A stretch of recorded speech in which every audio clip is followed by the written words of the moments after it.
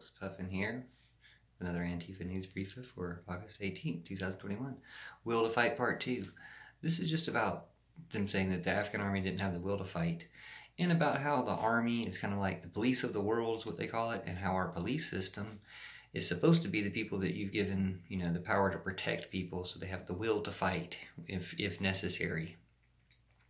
Unfortunately, the way we've done it, we've produced these terrorists and murderers in the police departments that have the will to fight and are using it for all the wrong reasons. And it's not a good thing. It's the will to fight in this case is a very bad thing. So why should we be trying to give people the will to fight when you take a step back from it? Or if you look at the Republicans in America always demonize gang violence, which is bad. Nobody's a fan of gang violence. It's not good. People wish gang violence would stop. But when you think about why gang violence happens, if the police are terrorizing and traumatizing a population and they can't fight back against the police, traumatized, terrorized people end up hurting other people, terrorizing each other, terrorizing other people. That's the root of it. The root of it is terrible policing and poverty, but terrible policing is what enforces and it makes poverty worse. It's an integral part of it. Racism is the root of all this problem. Now, that's not how they made the Taliban. It's not like having the oppressive, an oppressive occupying military force in Afghanistan produce the Taliban.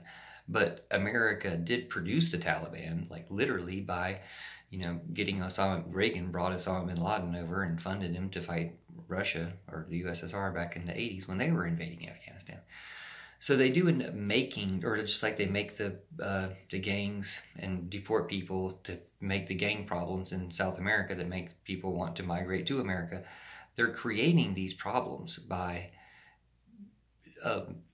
violent and weaponized culture. So we can take the violence and weaponization out of culture and grow a more loving, caring, communal culture, which is what anti-fascism is all about.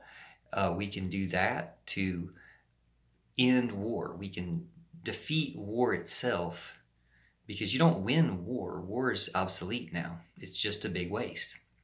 But we can defeat war with not war. So that's what we should be focused on. And we can do it. Thanks for watching. This is your Antifa News Briefa. I'm Puffin. And it's all about,